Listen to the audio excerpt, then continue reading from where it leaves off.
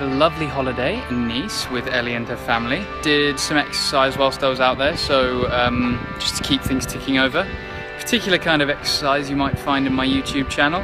Look for a video called flyboarding. It's pretty awesome. Anyway, yeah, back out on the bike. A bit weird, it all feels a bit new again. Yeah, I didn't realise how much I'd got used to wearing all of this silly clothing before. Now I feel very sort of vulnerable. I'm looking around behind me, seeing if people can see my bottom. Just planned a very easy route today, 15 miles going through the south of London, through Dulwich. It'll be a bit more urban, I guess, going through South London, but that'll be good. It will get me used to using the bike on roads again and traffic lights and stopping and starting, and 15 miles just to kind of ease back into it on a Saturday afternoon evening. Nothing much else to report. I'll just get on with it and see you out there. Bye!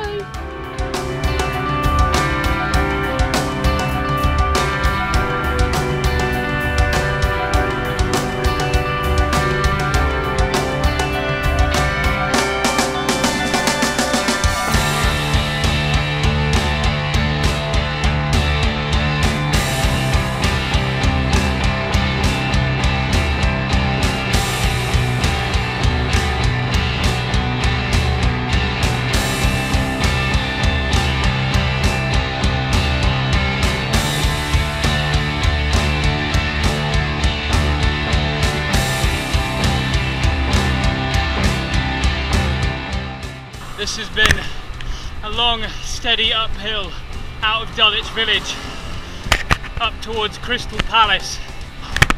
Oh my god.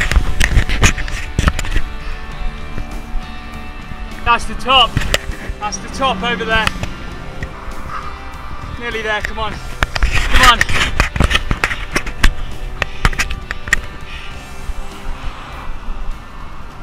I'm going straight across here. Stop filming, George. Crystal Palace Triangle. Used to live here. It's quite a cool area. Very hip. Some cyclists over there. Do I look as cool as them? I definitely don't look as cool as this guy in the yellow jersey coming up. Notoriously one of the steepest hills in South London. Down from the Crystal Palace Triangle, and I've gone the wrong way because I was looking at the guy in the yellow jersey. I'd say it was a gradient of about 70%.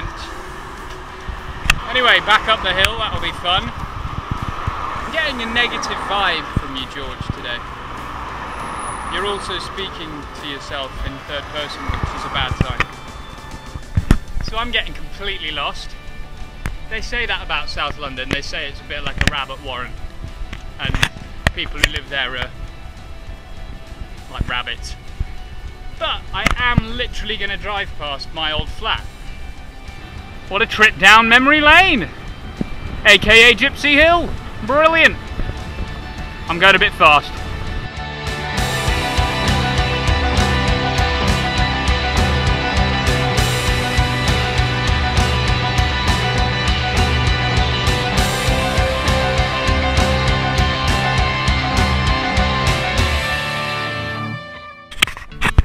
So having got lost many times and done lots of U-turns, I've ended up on a quiet residential street, and I thought I would talk a bit about the different types of diabetes, because I've not really touched on them, and I think I should. So firstly we've got type 1. Basically type 1 is an autoimmune disease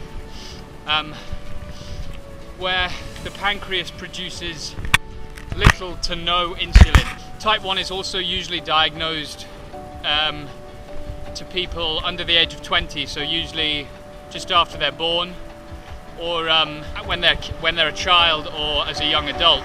And I guess the sad thing about type 1 is that once you're diagnosed with it, at the moment you will live with it for the rest of your life. So then we have type 2. So type 2 diabetes is normally found in older people who are becoming overweight. So it is very simply to do with diet and exercise, simply put. But it's not just diet and exercise, age is also a factor. And also it's thought that type 2 diabetes could be hereditary. So if you're the son or daughter of, or the sibling of someone who has recently been diagnosed, it's thought that you're much more likely to be diagnosed with type 2 in the future. Type 2 is also sometimes called adult onset diabetes, but that's kind of becoming redundant in some countries like the US, where Sammy's from. You know, a lot more kids and children and young adults are being diagnosed with type 2 just because they're not active enough and they're not getting enough activity in their lives. So the difference between type 1 and type 2 is that type 1 is where your pancreas doesn't produce any insulin, or in some cases very, very little. Type 2 diabetes, your pancreas starts to stop producing insulin as much, and also your body doesn't know how to use that insulin efficiently. Also, throughout the world at the moment, it's thought that about 90% of people who suffer with diabetes are type 2 and only 10% are type 1.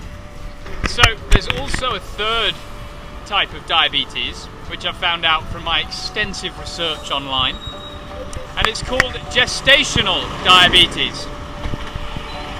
So gestational diabetes can be diagnosed to pregnant women in their second trimester of pregnancy. And about 4% of all pregnant women are diagnosed with gestational diabetes.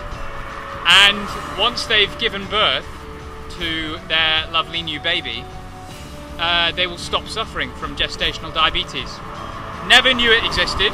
I bet you Ellie doesn't know it exists either, and I cannot wait to see her face when I'm doing the edit tonight and she watches this bit back to see whether she knows about gestational diabetes. I think she's going to be well impressed, personally.